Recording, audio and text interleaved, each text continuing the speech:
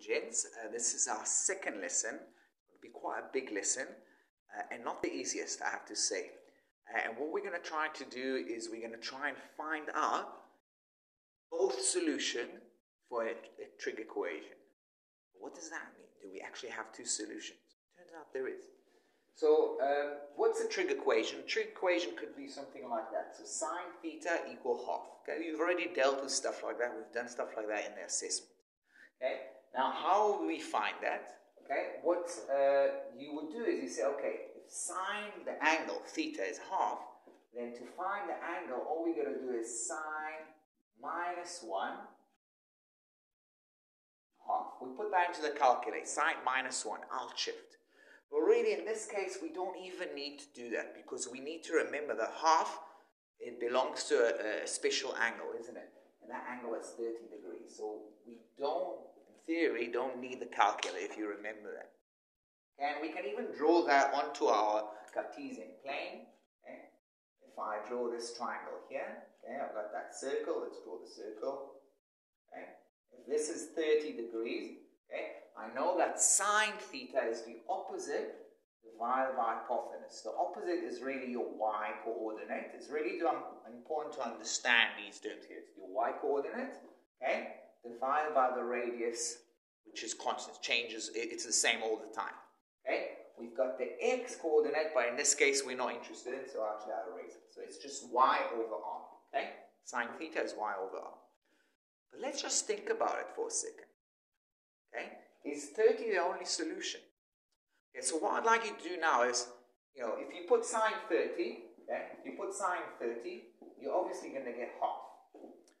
But now I want you to put sine 150. Okay, put sine 150 in your calculator and see what happens. Pause me, put that one. Come on, do it. Okay, right, you got half as well. So it looks like there's two solutions. Okay, first solution is 30. If I put 30 in, if I do sine 30, I'll get a half. But there's another solution, okay? I'll call it theta 2. So theta 1 is 30. Theta 2, the second solution, is 150. And now let's try and understand why we're actually getting two solutions, okay? So what is 150? 150, if this is 30, okay, I'm moving the radius to here is 30. I'm moving it more or less as 90. 150 is going to be somewhere like this, isn't it? It's going to be something like that. So we're going to write that as 150. This is 150. From the x-axis to here. Okay? Now, if this is 150, what will be this angle? Correct, that will be 30. So in other words, these two angles are the same. These two angles are the same. Okay? And also, the radius is the same, okay? So we're going to have the same y coordinate. I take this little point and I find out what the y here, those two y's are the same. We can, if we really want to, we can use Euclidean geometry to prove congruency of these triangles, but we're not going to get to that, okay? But these two y's are the same, okay? But what is sine 150? Okay, what did we define? What is the definition of sine? It's basically always your y coordinate divided by the r. And if those two y's are the same, then obviously that's going to be the same as sine 30. Okay? So we discovered that there's, at least in this case, there's two solutions for that equation, sine theta equal half. The two solution is 30 and 150. And what can we find the relationship between them? They always add up to 180. That makes sense, isn't it? So 30 and 150, they must add to 180. So the recipe is, okay, I'm going to write it down for you here, okay? Let's write it like that. Okay, now I'll do the general thing later, but how do I know that the other answer is 150? How did I guess it correctly? What I did is 180 minus 30. That's how I guessed the right solution. I did 180 minus 30. So I found the first solution, and then I did 180 minus the angle. Okay? We're going to do one more example, and then I'll give you like the general rule. Okay, so let's move on to another example. So let's have another equation. Sine theta equals 0.3. And I want to find what theta is. So the first thing you need to do, this is not a special angle. You just need to punch in your calculator sine theta or sine, right, minus 0.3, or theta equals sine minus 0.3. You put that in your calculator. Let's see what we get. So shift sine 0.3, close your brackets, 17.46. I get 17.46, and it carries on. Doesn't end, but I round to 2 decimal places. We will come back to that point. That is actually an important point. So your first angle, we call it theta 1, and that's your first angle. Your first solution is 17 degrees. That's around here. But we already said that there must be a second solution. Okay? And because 0.3, the ratio is positive, okay, that means, okay, what is sine theta? I'll write it down here. It's always your y coordinate divided by the radius. If sine theta is positive, that means y is positive. That means there's going to be another solution in the second quadrant. Okay? The second quadrant.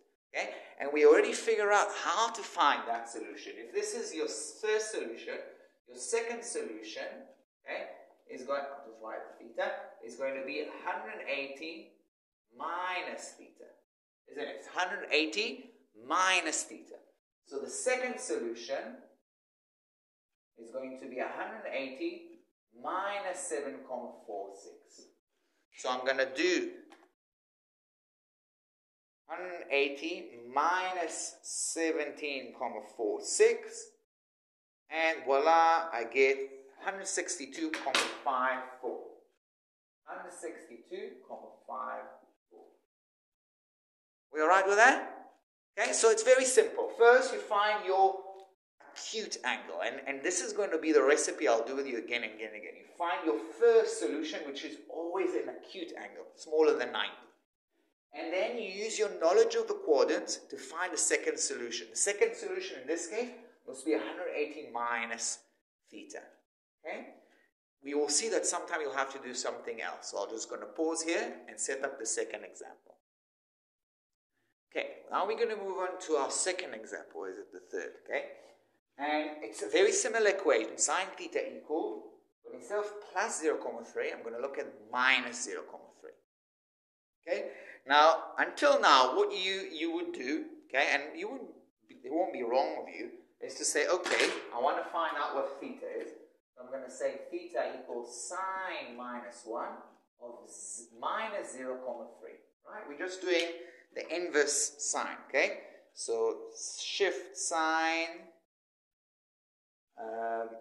minus 0.3.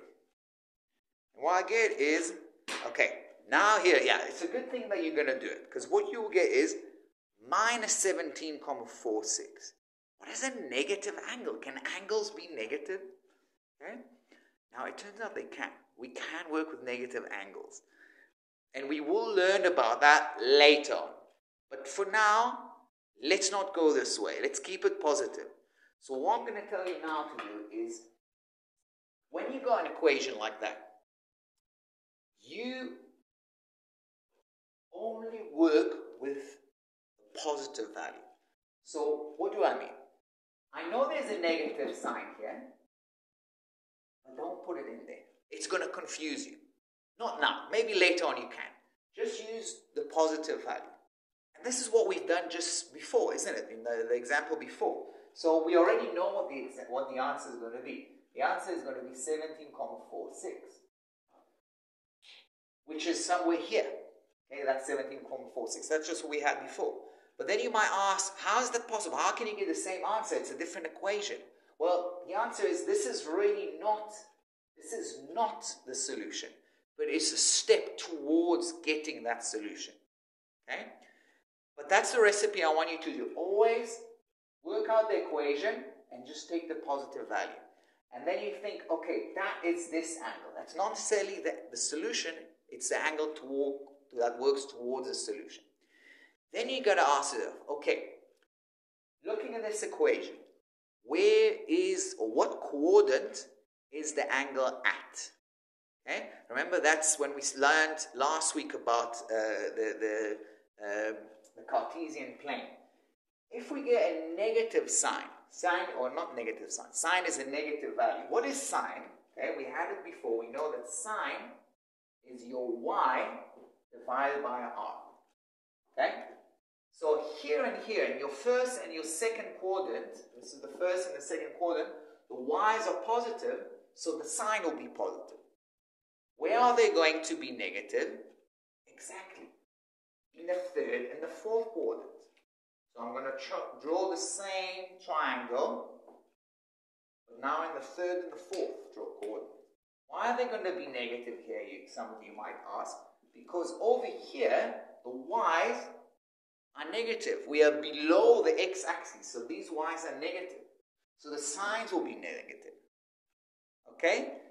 So when I put in that equation, I didn't put minus 0.3, I put plus 0.3. I get 17,46. That means I got this angle, 17,46.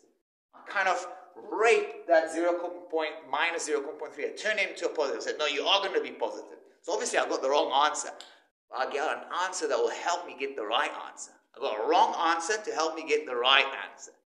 Okay? So 17,46. That is the angle I got. But that's obviously wrong. The angle that I'm looking for, in fact there's two of them, are either this one, this is one angle, because that's negative, that's going to give you a negative sign, and the other one is this one. Draw it with another color. The other angle is this one. So this is one angle, and the other one in black, and the other one is the red one. Again, I'm getting two solutions. So let's try and figure out how to do the second angle, or the first angle, the one in the black, this one. Between that and that. Well, how would you go from here to here? How much do you need to add to 17,46 to get there? I think some of you can answer that. You just need to add 180 degrees. So your first solution, okay, is going to be 17,46 plus 180. Okay? So we're going to add 17,46 plus 180, and I'm getting 197,46. 197,46. That's your first solution. The second solution, okay, how do I go from here to there? Well, if this is 17,46, this is also going to be 17,46. Okay, can you see that? Because I can probably prove they're congruent triangles, but we're not going to do that.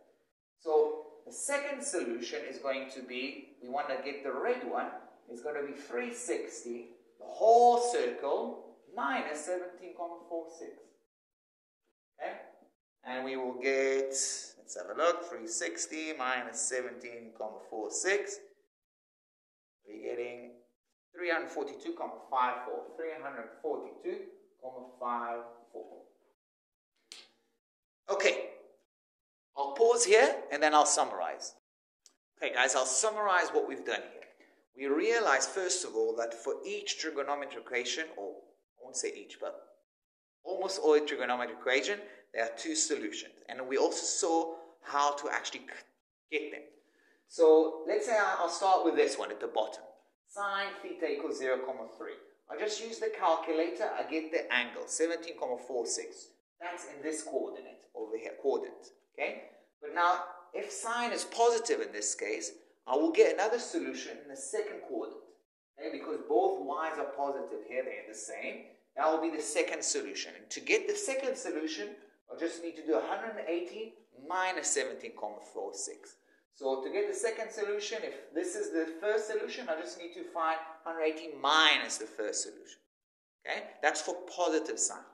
If sine is negative, okay, then why I do something a bit weird, I find theta by doing sine minus 1, the positive value. So I ditch the minus, I ditch it. I get a wrong answer. I get the same one as before, 17,46. It's the wrong answer. I will use it to get the right answer. How do I get the right answer? Well, I know that both my solutions should be in the third and the fourth quadrant because the y's are negative there. That's why sine is going to be negative. So to get this solution over here, I'll just add 180. So that's why I wrote theta plus 180. Okay? Theta, 180 minus theta, theta plus 180. The second, that's the first solution. In this case, it was 197. The second solution is going to be that. And that's basically just 360 minus theta. 360 minus 17,46 in this case. In each case, I get two solutions. I don't get four solutions. Okay? There were two solutions for this equation and two solutions for that different equation. Are we alright with that? I'm going to make another two videos for cosine and tan, but it really is the same thing. Give or take, okay? Take care, guys.